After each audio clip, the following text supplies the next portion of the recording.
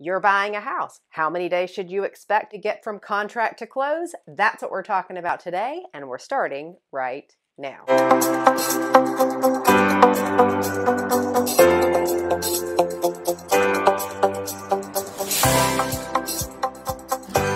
Welcome to Thursday Thoughts. I'm Sherri Ann Green with Coldwell Banker. This is our Thursday Thoughts series where every week I address an issue about the buying or the selling process or the real estate market in DC and Northern Virginia. This week we're going to talk about how many days from the ratification of your contract to purchase a house until the day that you get the keys and you can move in. The process can take as long as 45 days, but it can take as short as 14.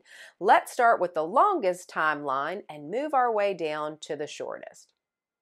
Let's say you're doing a Veterans Administration loan. They're shortly called a VA loan. Those typically take 45 or 40 days on the shorter side. Let's say you're doing a conventional loan. Those typically close in 30 days. However, there could be a way for you to close faster, and there could be a reason that you need to close faster. If you are in a multiple offer situation, which is happening a lot in DC and Virginia right now, you may need to offer the seller a shorter time frame to close. Why, you may ask? The seller may be ready to move on, may be ready to move faster, or if the seller has already moved out, they may want to stop paying carrying cost. Those are taxes, utility bills, and any of the other expenses that come with carrying a home. If you can show that seller that you can get them out of the house that they are departing faster, it may help your offer. If all the other terms of the contract are similar to the one you're competing with or the multiple offers you're competing with, if you can show that you can close faster, you may be the winner. How do we get you a shorter close?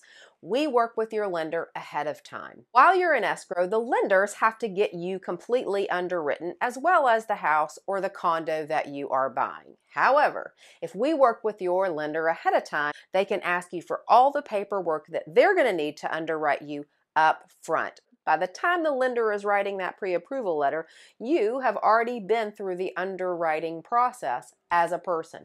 All they're doing once you're under contract with the house is doing the appraisal and getting that through underwriting and checking any of the condo or HOA documents if you're buying inside a building or an association.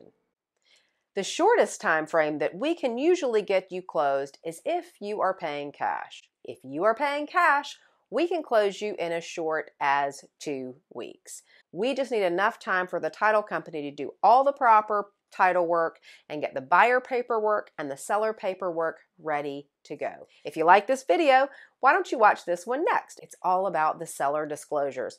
What do they have to tell you when you're buying their house? That's our Thursday Thought. Make sure you don't miss a video. Click subscribe.